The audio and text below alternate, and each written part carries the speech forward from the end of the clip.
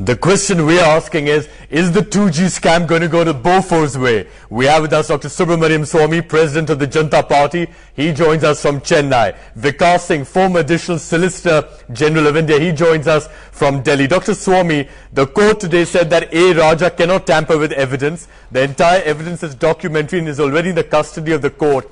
Do you believe that it was fair to grant him bail pending trial?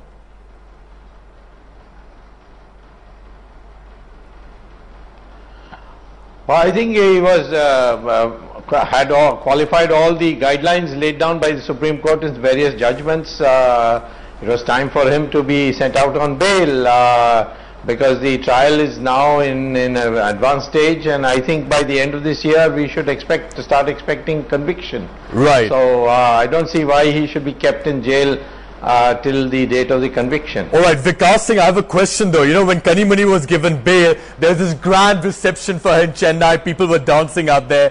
When Raja's got bail today, we've seen pictures of sweets being distributed. Are these people accused people or are they heroes?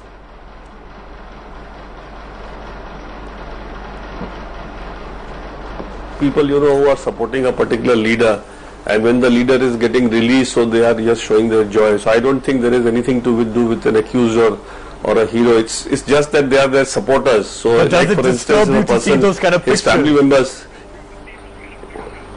I don't think there is anything disturbing. If my view has been right from the beginning that this is not one of those cases where you can actually find any culpability. I mean, ultimately the trial will show. When you decided the prices at which spectrum is to be given, that was not something, you can see what is the trial recommendation now and how these telcos are now saying that the tariff is going to double up, etc. And the common man will be the ultimate sufferer. So in my view, I've always taken the view that fixing a low price for spectrum was a conscious decision of the government on the basis of a trial recommendation. So that was not something which can be really said to be, in that sense, an offence. Okay, I can see Dr. Swamy shaking his head over there. But Dr. Swamy, I want to ask you one more question. You have said today that as per your information, there is serious danger to A. Raja's life outside of jail. Where and who is the danger coming to him from? Yeah. Well, first of all, let me say that the spectrum was not given in low prices in 2007 or 2008. It was given to the first recipients of the license at a low price, and then they went and sold it in the market. So there was a private auction, and they paid the market price in the end. And that's what is the objectionable part. Okay, but where's the threat to A. Raja's life coming from, Dr. Swamy? Telecom companies are making a big noise about it for different reasons. Well, it's coming from all those who are bigger players than him in this whole scandal and this scam. And as we know that Raja knows earlier too on much. it was being propagated that Raja alone made these decisions. And Raja knows who we have already brought out at least one minister who participated in the decisions along with Raja and held meetings with him. I think there are others also who are patronized him.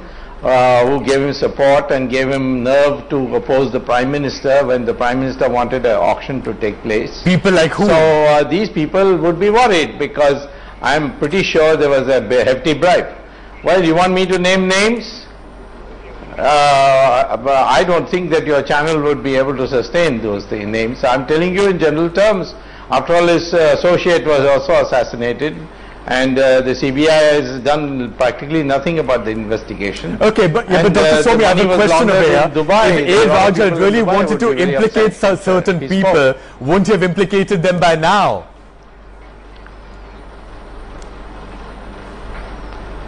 That is for us to see. I don't know. Raja may still be having hopes that he will be bailed out. And some of the lawyers are saying that this case is no future, it will wind up like Bofor's. So he may live on hope, I can't say, but certainly those others would not like to take a risk, and they may they may do something to him. I know that there are people who have discussed these matters, and my friends in various parts of the world have told me so. Okay, so without naming the specific people, but you can tell us that these people from whom Raja is under threat are people in the political world, the corporate world, or outside people?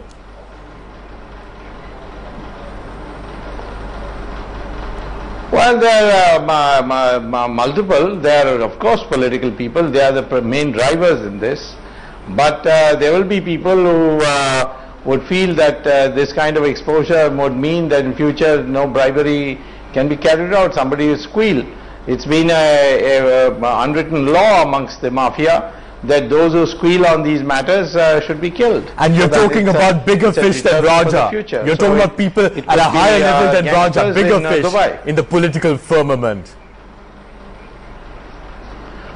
Yes, yes, absolutely, much higher. Those who patronized him, who gave him confidence that he can go ahead and do what he did.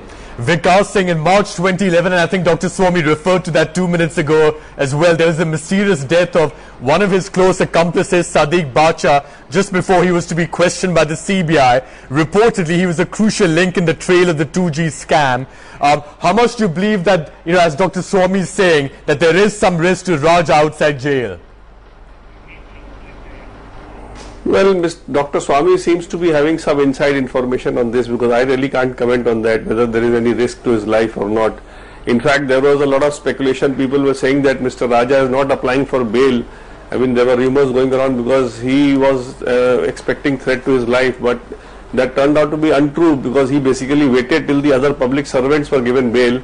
And when Mr. Chandolia and Behuja were given bail, it's that time he realized that now it's right for him also to apply for bail. Right. And he applied for bail. Now, if the theory that he was fearing threat to his life was there, he would not have applied bail even now. He would have remained inside. So he is probably not fearing any threat to his life, and that's why he has applied for bail and Dr. come out. Swamy, then So respond to that. How come he applied theory. for bail now then, if there's a threat to his life? I don't care what Raja thinks, whether he thinks there is a threat to his life or not. I think there is a threat to his life, and I have basing it on my information. Raja may be fooled into thinking that there is no threat to his life, and certainly those who would like to silence him would not like him to be in a protected place like a jail, and maybe encouraging him to think that there is no threat to his life. Vikas Singh, there have been people, Dr. Swamy also referred to that just now, there are people who believe the 2G case will go the Bofors way. The Tamil Nadu Chief Minister Jayalalitha also expressed the same sentiment today. What do you think?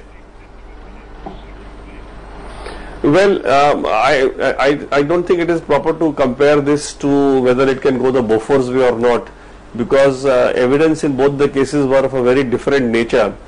But in this case, according to me, the way the hype was created and the way the media trial began and the way the CAG report came initially, making this a mother of all scams, the trial court initially probably was a little, I think, swayed by all those reports coming in the press and outside, and because of which initially, if you see, the trial court was very conservative.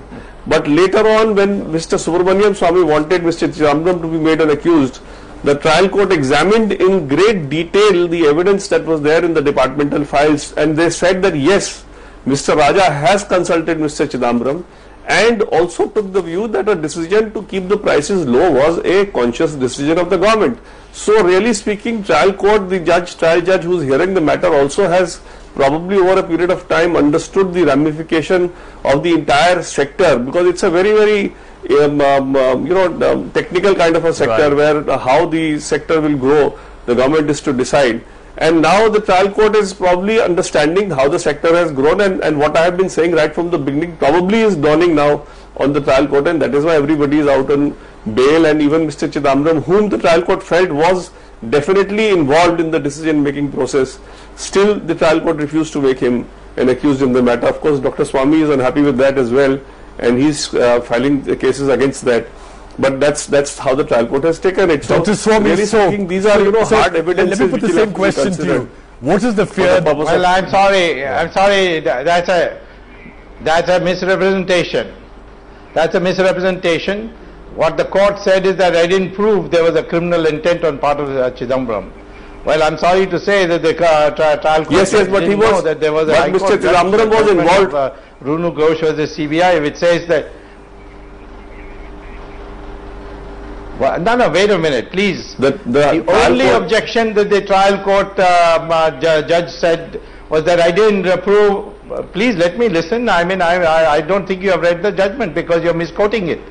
The fact of the matter is that the trial court judge said there is no criminal intent that I have shown on part of Mr. Chidambaram.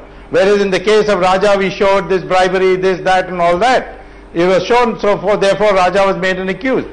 I pointed out that my charge of offence was under section 13 bracket 1 bracket D part 3, which doesn't require criminal intent. And there is a High Court judgment, and which is today before the Supreme Court. Now I have argued this matter in the Supreme Court that as far as section 13 bracket 1 bracket D part 3 is concerned, no criminal intent needs to be proved. The mens rea question doesn't arise. Right. That's why we have a separate act called the Prevention of Corruption Act, and it's not part of the IPC anymore. Okay. So therefore, let the Supreme Court pronounce on it whether the criminal intent is necessary. You can't misquote the judgment saying that the court reviewed all the evidence and came to this conclusion. That's not what it came. All right. Okay. Actually, Dr. Swamy, we just have 1.5 minutes left. Decide together. Till that time, they were saying that he was not. Okay, we just have 1.5 minutes left. Very quickly, Vikas Singh, how do you overall assess the strength of the CBI case and the 2G case, and by when do you expect the trial could be concluded? Briefly, please. I can't really take a call on that. I tell you, I am not bothered about the CBI case because I have a... Vikas Singh. Yeah, I can't really comment on what will happen. Let me tell you that I am not bothered about the CBI case. I've got my own case. But from a holistic point of view, if you ask me from a holistic point of view, or whatever I have read, from whatever I have read in the press, I don't think there is any case at all in this whole... Except for very quickly, Dr. Swamy, could then this case therefore go the Bofors way? Has changed the first and first. I am not bothered. I am not bothered about the CBI case. I have my own court case going, and I have a private complaint where Raja is an accused, and I want Mr. Chidambaram to be made an accused. I want some more people to be made an accused before I begin my proceedings. So the CBI case, let the CBI answer it. Yeah, but Dr. Swamy, very quickly then, I'm concerned with my case, could the 2G case go the Bofors way? Conviction should take place. No, because Bofors case was only executed by, was prosecuted by the CBI, which is under the government. Here the court monitoring is taking place, and two, I have a parallel case going along with the same time. All right. CBI is on its toes in this matter. All right, and Dr. Swamy, just in 15 seconds, Raja's on bail. Now, how do you assess his political future within the DMK?